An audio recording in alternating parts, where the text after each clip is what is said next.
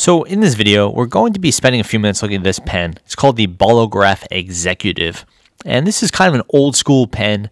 It's in the vein of the Parker Jotter, the Fisher Space Pen, Capomatic, and of course the Sheaffer Sentinal. And basically what it is, it's an old school executive pen with a fully metal upper matched with a plastic lower. And it has a the kind of classic Jotter profile. And I hesitate to call it a Jotter profile because, like, you know, maybe you associate it more closely with a Sheaffer, or maybe one pen came before the other. So I don't want to call it all a Jotter, but it is the kind of the most popular pen in that field. So we'll just go with that. And what I mean by that is it is a retractable pen with a top button, and it has a metal top with a clip and a sort of spiked shape or a tapered shape at the bottom. And again, that general profile, I would say people most closely associated with the Parker Jotter. There's other pens in that. Of course, like I said, the Sheaffer Sentinel would be a very close match. And this one you would usually see with a plastic lower. Papermate profile, again, very similar. And again, the Fisher Space Pen, the Capomatic, obviously this one doesn't have a top button. The entire top part clicks, but again, I would consider them in that same family of pens. So the Ballograf is less popular in the US. It's a Swedish pen, so you just don't see them that often. You know, you go to different parts of the world, like in Europe, they're more common. I wouldn't consider it to be a super common pen based on my experience. It's definitely not like a Jotter, but pretty similar and quite nice. You can find them online now. Prices will range between about $12 and $25, depending on where you find it for sale. Sometimes it's just more expensive. Other times it's cheaper. They can be a little bit hard to find. So from a detail standpoint, we see nice metal clip with just some nice lines there. There's no arrow shape that you would find on a Jotter or a Parker pen in general, but clearly it's being stylized.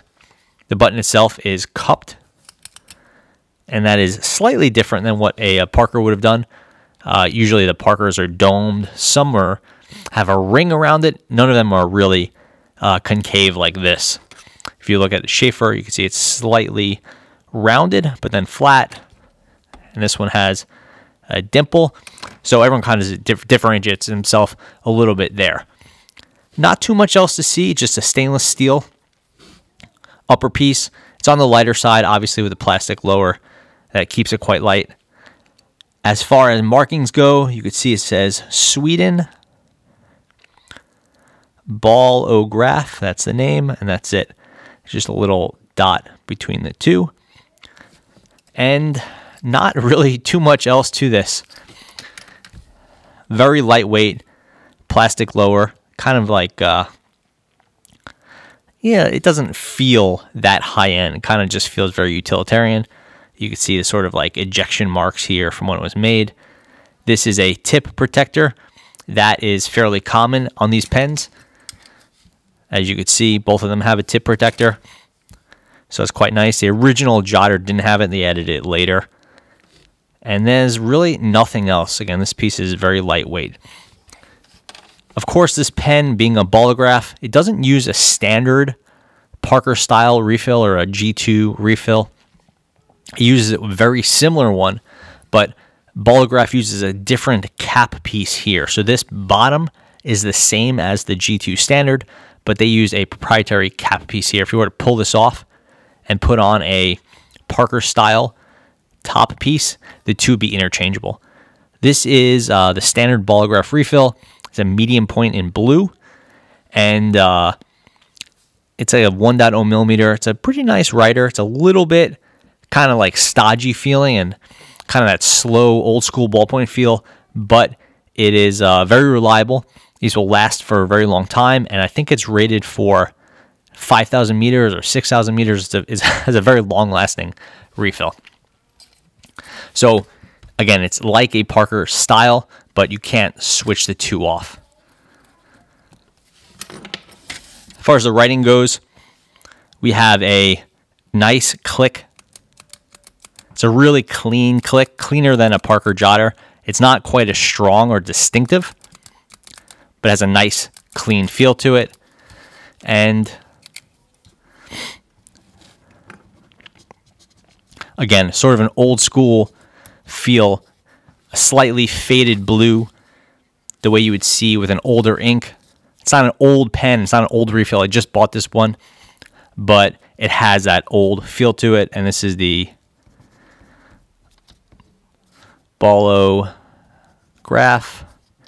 and it's called the Executive.